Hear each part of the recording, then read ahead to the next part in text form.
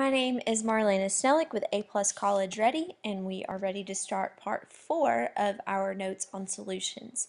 So now we are going to talk about the conductivity of solutions. So some solutions have the ability to conduct electricity and some solutions do not have the ability to conduct electricity. And this depends on whether the substance is a non-electrolyte or an electrolyte. So a non-electrolyte is a substance that does not produce ions or dissociate in a solvent, and an electrolyte is a substance that does produce ions and dissociates in a solvent. So a non-electrolyte cannot conduct electricity and an electrolyte can.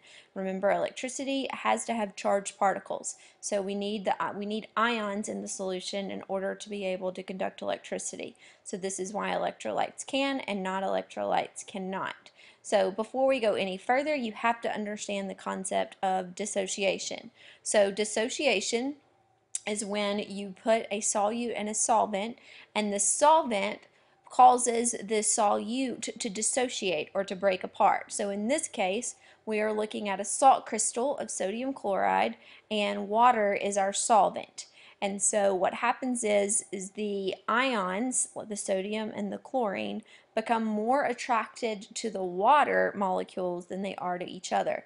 And so the water molecules causes them to separate, and in this case it forms what we call a hydration shell around the ions. Now we call this a hydration shell here because water is the solvent.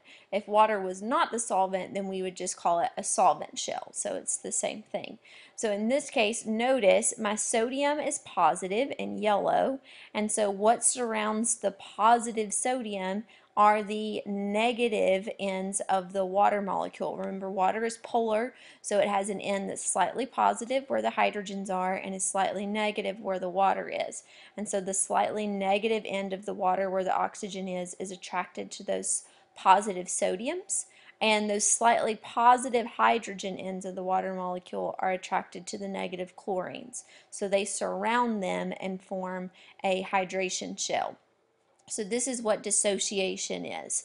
And so if a solute dissociates and forms these ions in water, then we say it's an electrolyte. If it does not, then we say it is a non-electrolyte. So depending on whether it conducts electricity or not is also going to depend on the strength of the electrolyte.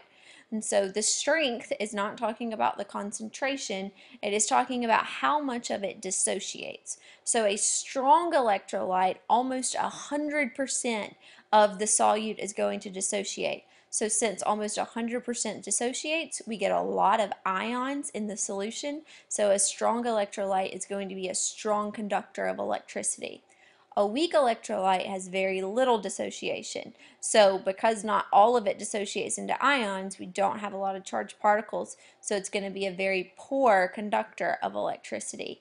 And then of course a non-electrolyte is not going to dissociate at all, so no current can flow, so we would get no electricity that could be conducted. So that would be the lesson on conductivity of solutions. I hope you learned something, and I will see you next time for the next part.